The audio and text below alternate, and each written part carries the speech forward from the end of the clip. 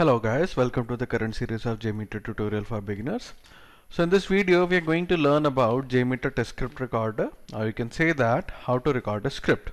Now let us simply head over to JMeter.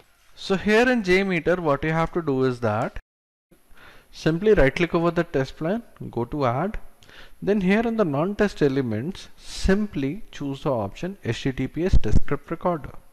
Now once you're over here, what you have to do is that you guys need to check the global settings over here. What is the port number? We've already specified that you should be specifying the same port number, right? So whatever port number you are using over here, you need to specify this port number somewhere where in the internet options. So let us just quickly do that. So over here we'll open this start menu, then we'll look for internet options. Now over here in the internet options, what we have to do is that we just need to go to the connections tab in the LAN settings, check this option and make sure that the address is localhost and the port number is same, right? Click on OK and you're done. Now the next thing is you need to start recording things. So what you have to do is you need to start this script recorder, right?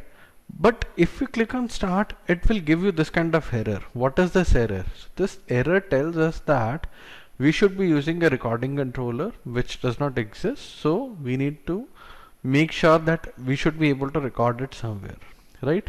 So here I'll choose the option test plan HTTPS test script recorder. Right now if you notice something, there is no sub element. So there is no child element to this, right? Now what I'll do, I'll simply start my server, the proxy server. This will give you a prompt regarding a root CA certificate. We'll be learning about it, how we can make use of HTTPS websites. Right now we'll be learning about how we can record a non-HTTPS website, that is a non-secure website, right?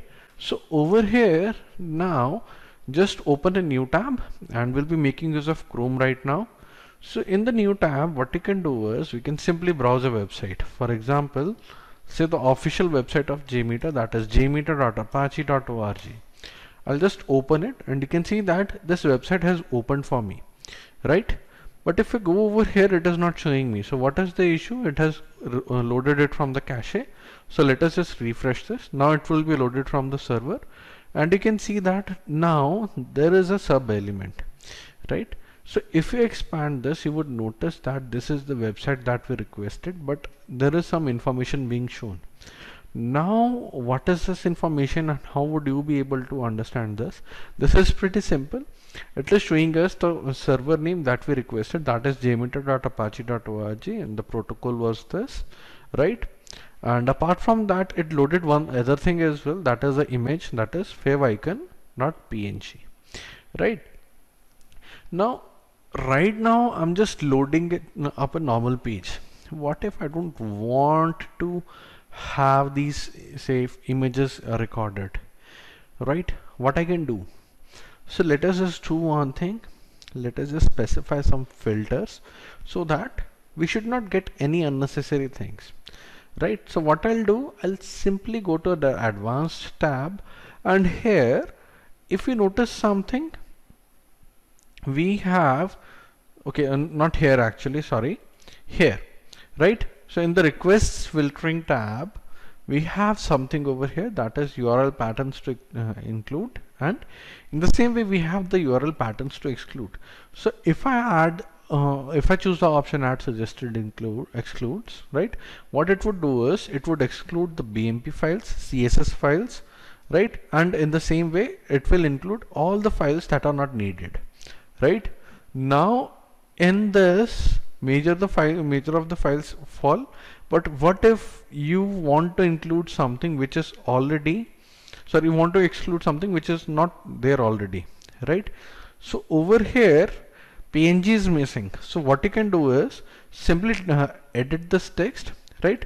It will look something like this, say like this, right? Delete. Yeah, so it will look something like this. All you have to do is that double click over here, move the cursor one time back, then add a pipe separator. How you can add it? Shift and the button above enter. Okay, so it may be the button above enter, or there is a flat line in the above part, right? So that key can be anywhere in the keyboard. Then just type in PNG. Now this is a regular expression, no need to worry about it, right? And you can just start working with it directly. So over here we have excluded PNG file as well. Now the next thing is simply we need to do something, that is we need to request some page. For example, let us just open user manual, right? The moment I open user manual, you can see that this page has been loaded, but I don't think so there would be any images. So let us just do one thing. Let us just go to the component reference, right? There would be a lot of images in this. So as you can see that there are some images. Let us see whether these images have got recorded or not. If you notice something, we opened a page component reference, and this is the only page which is reflecting over here, right? So we have the URL, you have the protocol, you have the server name, right? Everything is there. We have the path as well, right? So everything is here, but nothing unnecessary is here now, right? So this is how you can make use of HTTPS test script recorder. Now what if you would want to do something, that is you would want to specify some prefixes, right? Now whenever you start test script recorder, you get a window something like this. Now over here I would be specifying prefixes. So what we'll do, we'll specify some prefix over here. Say I want to go to the page download releases. So download releases, right? So over here I've specified something. Now let me just click on download releases. It will take us to this page, and if you notice something, it has made a note that this is download releases, right? So over here these are the things, and if you notice something, the last request had the number 5. Now this one request is having the number 167. So there are a lot of requests being ignored in between, right? We are just having the thing that we need, right? So this is how you can record things with the HTTPS test script recorder. And you can record a non-HTTPS website, that is a simple HTTP website with the with this recorder. Now what if you would want to record HTTPS websites? So you can watch the next video regarding that. We have discussed in detail how we can record that. Thank you.